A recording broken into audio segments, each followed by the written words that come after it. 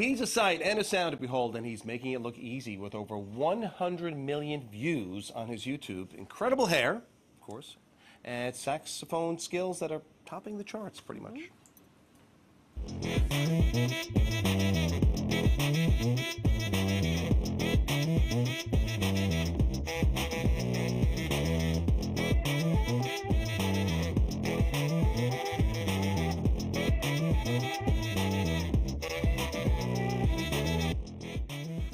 Can you even just shuffle without a musical instrument? Come on with this business with his mesmerizing dance moves and high-energy performances.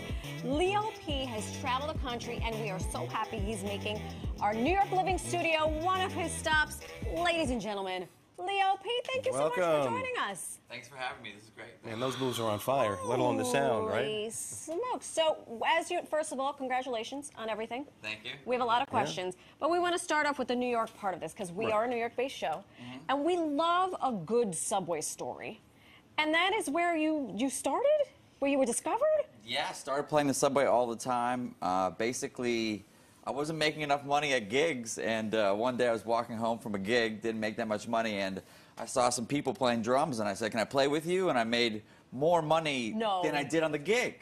Stop it. So I made more money getting home than I did playing the actual show. So that's why I started doing it, and then people started watching videos of me, and it inspired people around the world. Wow. Unbelievable. Now, you go from the Union Square subway stop to performing alongside people with names like Beyonce, and the Dixie Chicks. No big deal. So were they learning from you, or are you learning from them, or what was that whole experience like, really? Well, that was incredible. I mean, meeting Beyonce was magical, you know. Of course. It did not disappoint, you know what I mean? Really? People, you know, it's just, she has a magical presence. She was really nice. Actually, her daughter, Blue Ivy, was more of a fan of me and my dance moves, so that's kind of how she that's how it came to be. Yeah. I was going to ask that, okay. Okay, while we're looking at this video, first of all, did you rehearse? I mean, are you just so talented and you're with Beyonce that you're like, I'm just going to style here, though. Styling, too. Yeah, well, those cowboy boots, I guess. I'm bummed I didn't bring them today. Yeah, we rehearsed. We had a few rehearsals. It was very pro. Yeah. I actually messed up the dress rehearsal. Oh, no. And I know, I was like so worried. Did the Beehive come after you? No. Well, they didn't know about it. Luckily, right, they couldn't tell. Yeah, you knew, but right. But then, you know, once the show, I was so nervous, honestly. I was like terrified. But once the lights come on, it's go time. It's like acting, you know, you're just kind of in it. Right. You know? So you're originally from Pittsburgh, you were saying? Pittsburgh, Pennsylvania. So give us a little idea of how this path evolved for you. Okay, so I grew up, my dad is Italian, he plays the accordion, so I grew up playing polkas with my dad. Oh, wow. So I played the clarinet, started off playing the clarinet, and then over time, I think my mom got me a Christmas gift was a saxophone one year, and I was like, okay, this is it.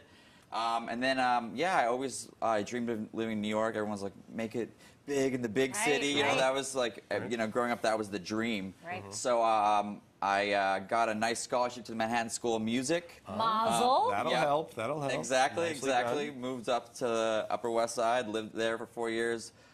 Just really worked really hard and practiced as much as I could. Yeah. And then played in the subway. Yeah, and then once I started making some extra money, I would play in the subway all day long, like, because there's no cap on how much you can make. That's true. Right. It's just like infinite overtime. Right. So I just play there all the time, and that's how I made my living for many, many years. And then I started traveling more, touring more. Basically been all over the world now playing. So. And now you're stopping here. Right. Can we talk about this thing of beauty? Yes. First of all, do you name your saxophone? Yeah, this is Pepper. Hello, Pepper. You don't tuck that in your pocket. You know, it's something, I mean, let's be Yeah. honest. This is a big instrument. Is this a baritone sax? It's Baritone sax. Love okay. it. Love it. And she looks, I said earlier, she looks like you got her from the bottom of the sea. A few miles. If you look closely, she's like, you said the Statue of Liberty. It's beautiful. She's weathered. Yeah? Yeah, it definitely has these little green spots that are similar. Yeah.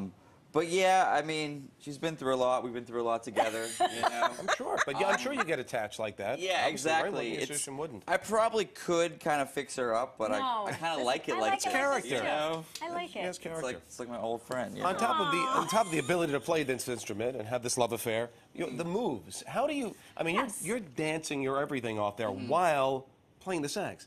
how do you get yourself in respiratory shape, so to speak, or aerobic shape to do He's that? also a marathon runner. Apparently. Well, I do work out every day, no matter what. It's just my rule. I'm just the kind of person that has always had a lot of energy, crazy amounts of energy. So if I don't work out, like I'm really crazy. Yeah, it can be a little terrifying if I don't work out. Oh, so I need to go work out every day, and it helps me stay in shape. And I just look at it as part of my job. Right. You know, it's Part going of to the your whole gym thing, and running and. Look at that. It's unbelievable. Love the moves. Love the so, moves. also congrats on your first Yes, debut congrats. album. Thanks. Solo That's album great. coming up, Aces. Yep. It has dropped. Yes. Fantastic. You can find it basically anywhere on streaming services or Amazon. You can buy a hard copy.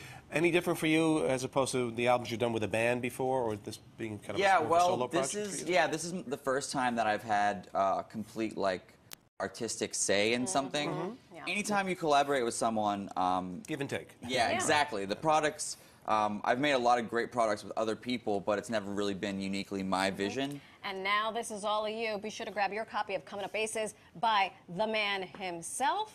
Can you give us a I little? think we need a little something Can you play here us on the one? way out. Oh yeah, absolutely. Let's see if I put my dance moves on.